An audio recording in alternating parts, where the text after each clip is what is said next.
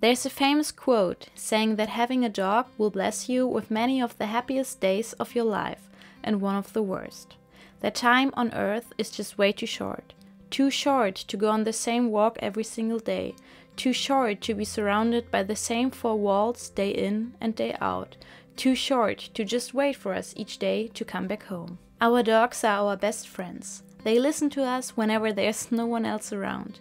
They accept us on our worst days and try to cheer us up whenever we feel down.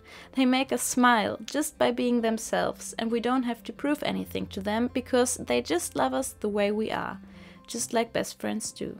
Why would we leave a best friend at home when we go on an adventure and explore a new place? Why would we not share our happiest moments with him?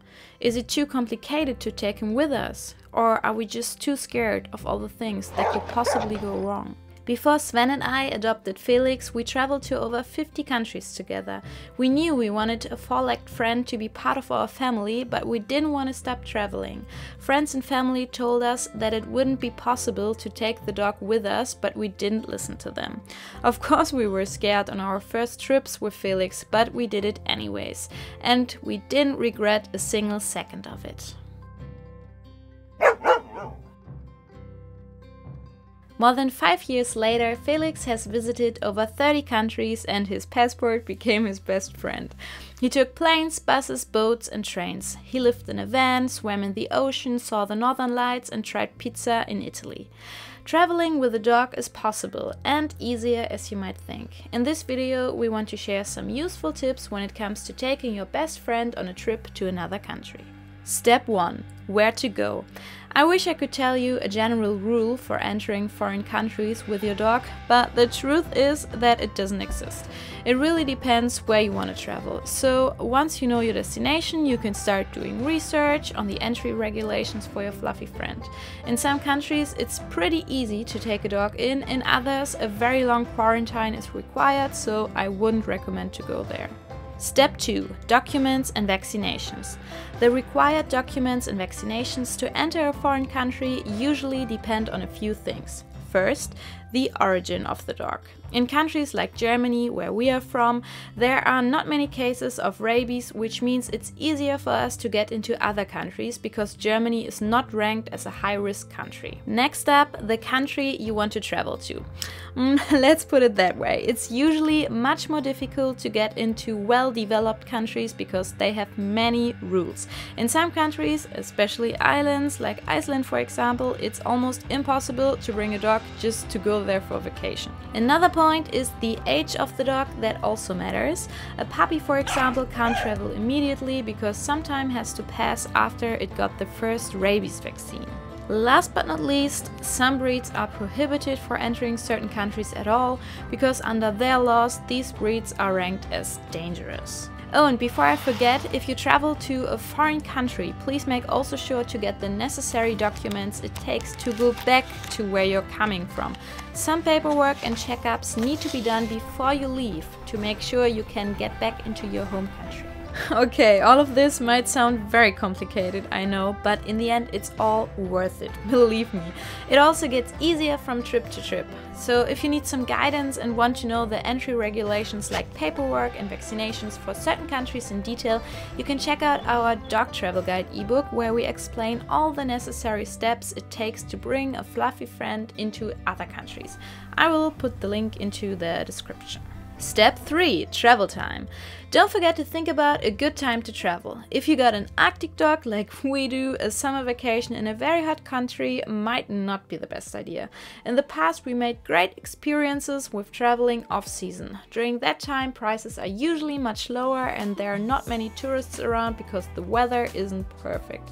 But for us as dog owners it definitely means less stress, so it's alright. Step 4. Transportation.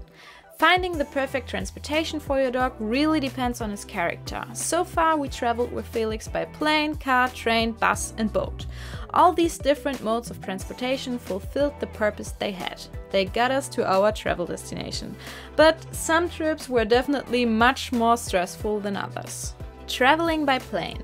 Many people think this is the only option when they want to travel with their dog to other countries, but that's simply not true. I will share some other options later. So different airlines have different rules, but small dogs that fit into a bag can usually travel in the cabin under the seat, whereas larger dogs need to go to the luggage compartment. In our ebook we made a list of the most popular airlines worldwide and their requirements for dogs, and also shared some flying tips and tricks. But please consider that flying can be very stressful for anxious dogs. If your dog needs to fly in the luggage compartment, you also need to bring a box for most airlines and have to drop him off hours before the flight. In my opinion, it only makes sense when the travel time in a different mode of transportation is just way too long compared to flying. But again, it really depends on the character of your dog. Traveling by car. Going on vacation with your own car is probably the easiest way, even if it takes much longer than flying. You can stop wherever you want and take as many breaks as you like. We usually prefer road trips with many stops, much more than just going to one place and staying there. So we would just drive a few hours, stop at a place for let's say 2 nights and explore it, then drive again for a few hours to another interesting place, etc. On our Instagram and TikTok we share many videos about dog-friendly places, and you can also check out our blog with a list of our favorite travel destinations for dog owners in Europe. All links are in the description. Traveling by train. Depending on the country and the operating train company, rules for transporting dogs can vary a lot. Great alternatives to driving your own car are night trains, for example, where you can just hop in the evening and arrive at your destination the next morning. Traveling by bus. Most bus companies don't allow dogs, unfortunately, but there are some exceptions. Last but not least, traveling by boat. To get to some places, a boat ride is a great alternative to flying because many boats offer private cabins that can be booked for you and your dog. So you basically stay in a hotel room while you go to another place. Step 5 is all about hotels. Finding a dog-friendly accommodation is very easy actually. Just activate the dog filter on your preferred booking site to make sure you will only see places that allow dogs. Most of them usually charge a fee which can vary from 5 to 50 euros per night and per dog. Step 6. Restaurants and sites. Depending on the country and the dog friendliness there in general, dogs are either allowed or not allowed at public places. So far, we barely had any problems to take Felix with us to a certain place. If he wasn't allowed inside, it's usually fine to take him to the terrace. Step 7. We are almost there.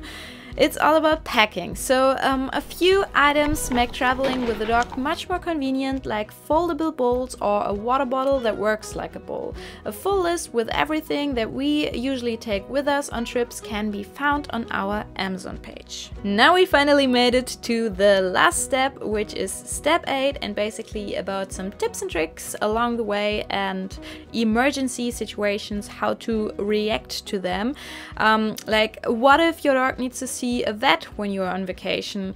Luckily, this only happened to us once and we drove to the next town to go see a vet and was all fine. So just make sure to take a few things with you for emergency situations, like a bandage and something against diarrhea. We always use the Moreau carrot soup, for example. Also, don't stress yourself too much on the trips, because dogs can feel the energy of their owner, and if you're constantly nervous, they will be too. And that's it! I really hope this video was helpful for you and you got a bit of an overview about this topic. As I said before, traveling with a dog is not that complicated actually if you do your research properly. Thanks so much for watching. Don't forget to like the video and follow this channel for more travel content. And always remember, don't leave your dog at home, take him with you instead. Bye bye guys!